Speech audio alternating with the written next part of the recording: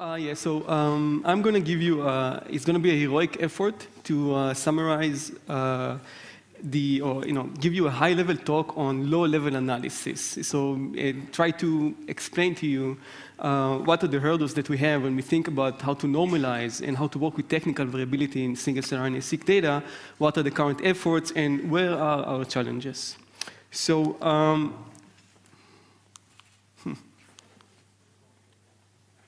all right, I guess I can just use this. So when we look at single-cell RNA-seq data, as some of the speakers before me talked about, we have all of this amazing variability that we can see, and we can learn new things about biology from it. But we need to be very careful when we look at this data as it comes out of the sequencer. And the reason is that in addition to the biological variability that we have between single cells, an additional component that really dominates the variability is the technical components. And technical variation. When we talk about technical variation, I kind of laid out here a list of a few of the factors that are what we call a technical variation. So the first thing that we have there that we need to think about is that we have many RNA-seq libraries, and each one of them can have different quality and different depth to it. Another component that is very strong, confound single-cell data quite a lot, is the fact that we have limited sensitivity. And that means that we can miss a lot of genes, and in some ways we can also meet a lot of interesting cells. Some more idiosyncrasies for single-cell data is the presence of doublets and dead cells in our wells, and some enhanced effects of gene-dependent biases, and of course, the everlasting batch effect. So where is it all coming from? So I'm kind of trying to think about all of these factors and which parts of the technologies give rise to them, right? So basically, we're trying to think about what in those technologies distort the picture from the biological data to the files that we end up seeing. Now, it's kind of hard to make generalizations when you look across different technologies. There are some parts of them that are more important, some parts that are less important for this issue, and they are different in many ways, so it is hard to make generalizations, but I just summed up with the three main contributors to these technical variations. So the first one has to do with basically taking the cells from the biopsy to capture and to lysis, and when we do that, it can create things like biases that are related to cell properties, like the size of the cell, the position of the cell, or the timing that it took basically from getting the cells until lysis. It can also introduce some variation in the amount of liberated RNA, which already introduces some noise.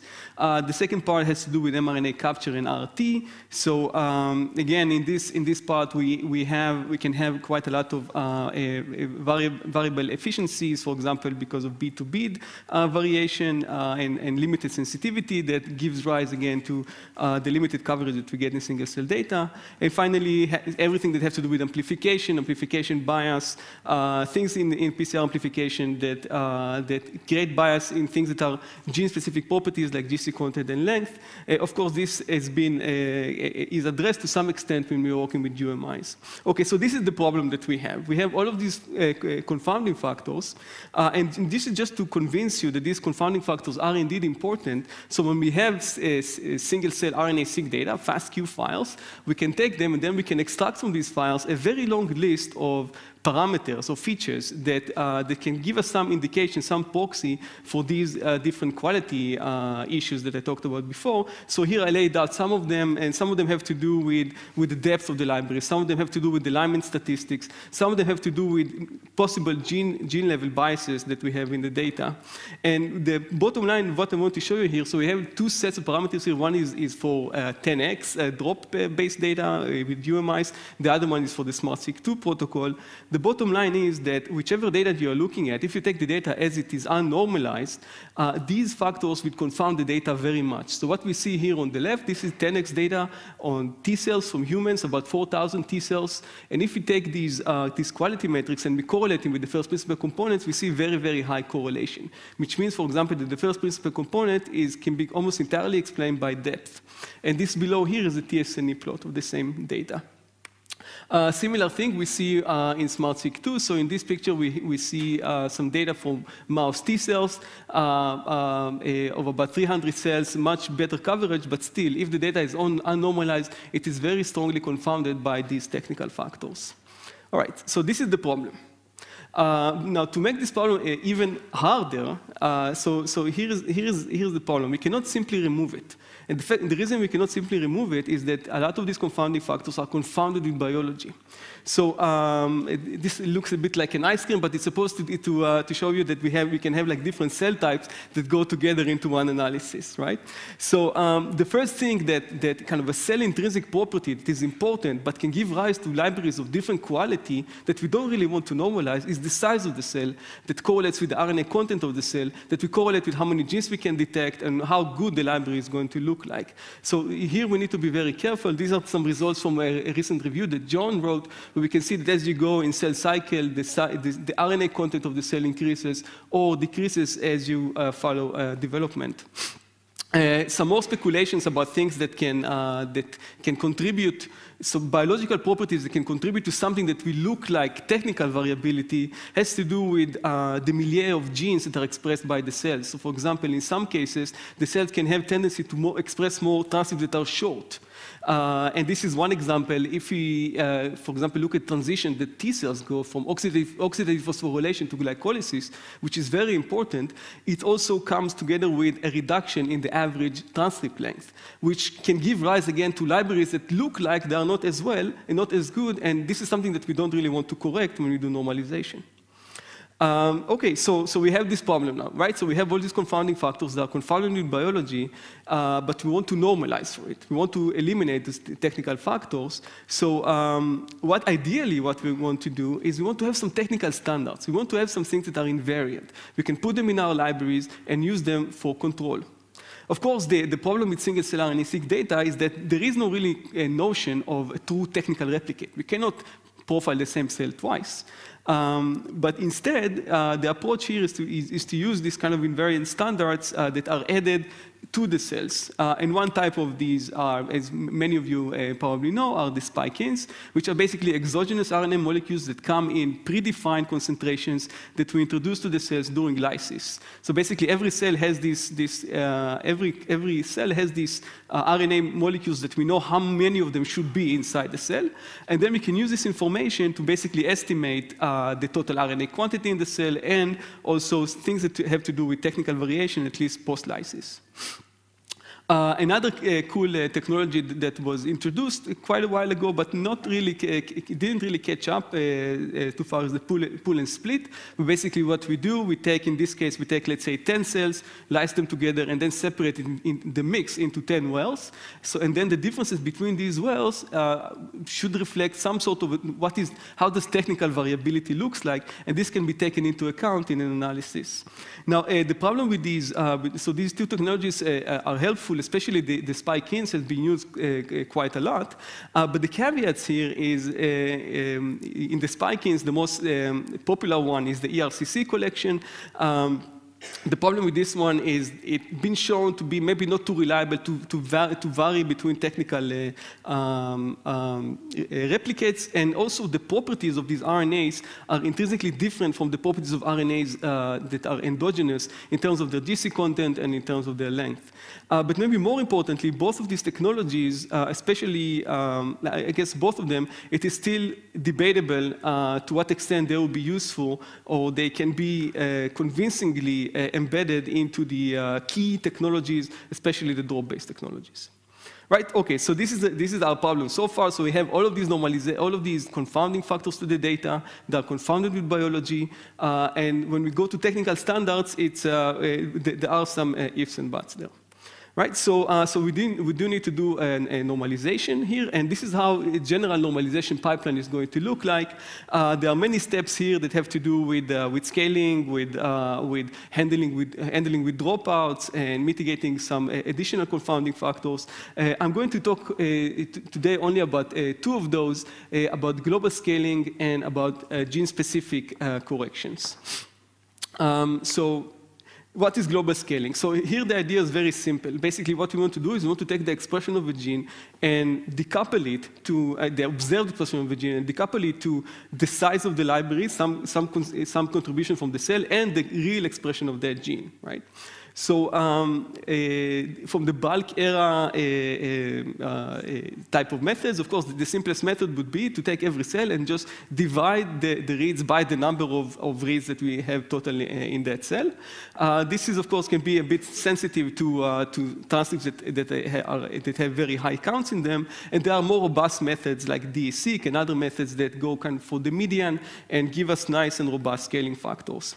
The problem with these scaling factors, the first one, the problem with applying them to single-cell data is the first thing is we have zero inflation. We have a lot of zeros in single-cell data that can make some of these methods not so useful. The second problem is that these methods make assumptions, especially about the fact that our samples, the number of differentially expressed genes is not very high, is less than a half, which is not necessarily the case in single-cell data. And this is, again, a result from the same review from John and colleague, John Marioni and colleagues, that basically what they've shown is that if you use these methods, they can give rise to estimations of scaling factors that are either overestimation or underestimations of these factors.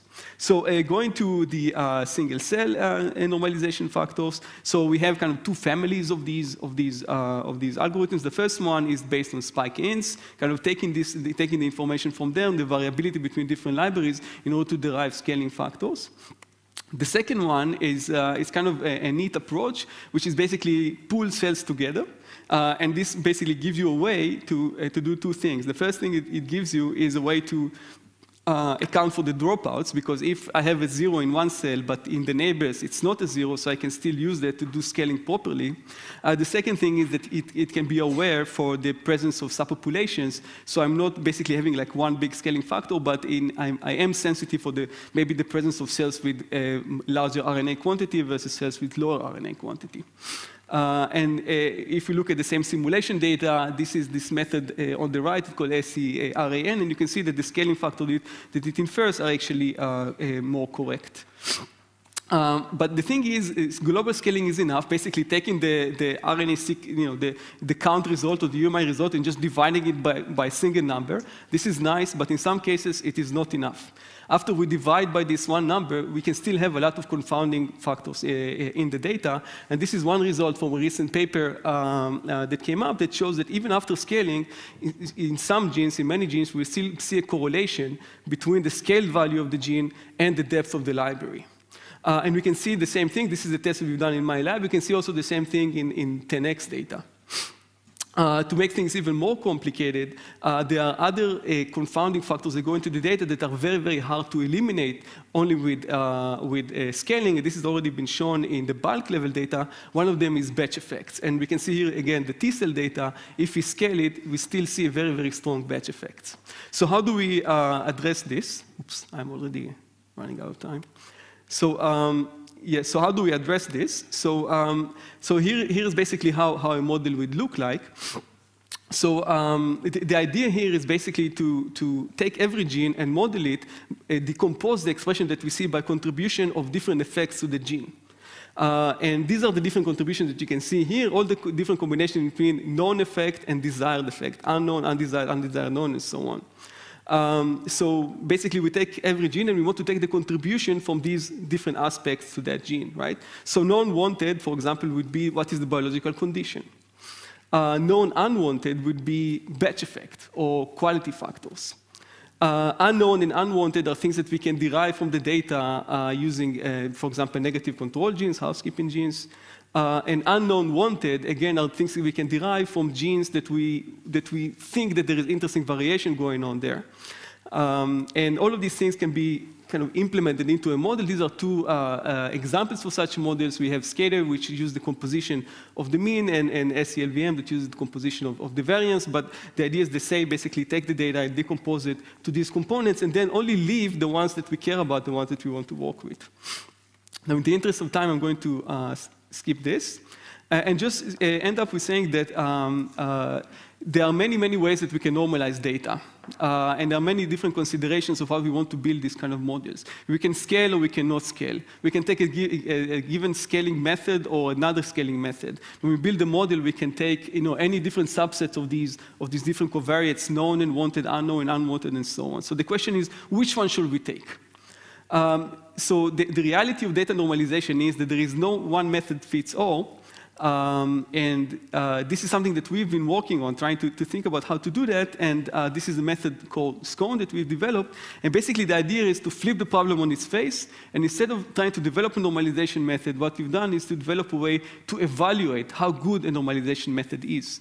So the idea in scRNA is to consider many different normalization methods and come up with ways to evaluate them, which gives us at the end something that can be a good and robust normalization. I'm just going to skip to the end here and say that in summary, I showed you what are the challenges that we have. Basically, the big challenge to separate technical from biological variation.